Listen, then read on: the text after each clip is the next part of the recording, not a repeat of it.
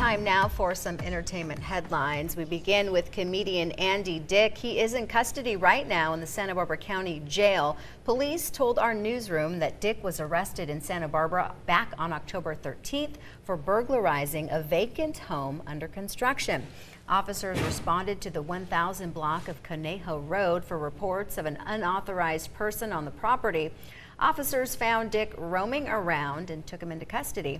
He was arrested for felony residential burglary. He's being held on $50,000 bond.